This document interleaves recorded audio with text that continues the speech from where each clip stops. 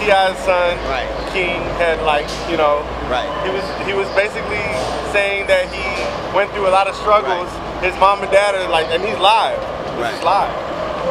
And while they're in a suite, mind you, you know, but basically saying he's been through all these struggles, and his mom and dad are like, yo, like, you know, you had a silver spoon. You saw it. And the thing about it is, I've known T.I. and Tiny for a long time, and I watch how hard they work, and I watch how hard they value their family. And to have somebody that you work so hard and sacrifice for, to shit all over your memory and your accomplishment for clicks is insulting. When we grew up, we actually grew up in the circumstances they romanticized about it. If it was that great, it was the inspiration for T.I. getting out of there and Tiny getting out of there. Yes, it inspired them artistically, but you don't want your children to grow up in the same stuff. No parent would want their children to have it as hard as they did. When we grew up, we were poor, but the one thing you could do, what you couldn't do, is tell a black woman that her kids were dirty or they weren't taken care of. And that's exactly what he's doing now. He's insulting the effort they put into raising him.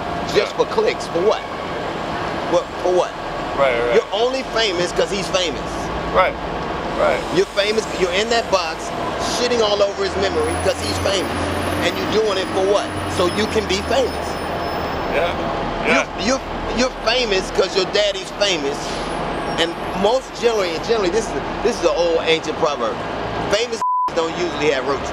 You grew up on a reality show. I bet I didn't see no Red or Decon in the corners. Hey, look, man. Hey, if you grew up in a reality show, there was a roach on there. It was a paid actor. Well, you listen. You came up the hard way, and you know you got kids. You know, how do you manage that? Like, you know, I'm sure your kids probably didn't talk like that, but there's probably been moments where you're like, hey, you got it good. There have been moments, obviously, when you didn't felt that they were sufficiently appreciative of what you've done for them. Right. But I think in the end, my children are much older than he is now, and I think in the end, he'll understand how silly what he's doing is.